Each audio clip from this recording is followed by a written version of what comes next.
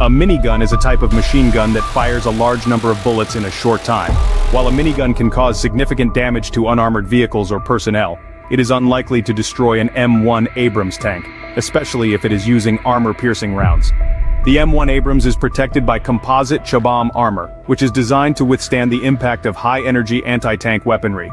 Additionally, the M1 Abrams can be fitted with up to 30 tiles of explosive reactive armor, which detonate when hit by enemy fire, effectively canceling out the destructive energy of the incoming round. The M1 Abrams is equipped with a 120mm M256 smoothbore cannon, which is the primary weapon on the M1A1 and newer versions of the Abrams tank. This cannon is designed to pierce armor, making it more effective against tanks than a minigun.